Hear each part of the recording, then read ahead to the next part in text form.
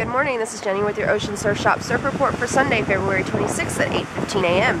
All of our booties, gloves, and hoods are 25% off, and wetsuits are marked down 25 to 40% off.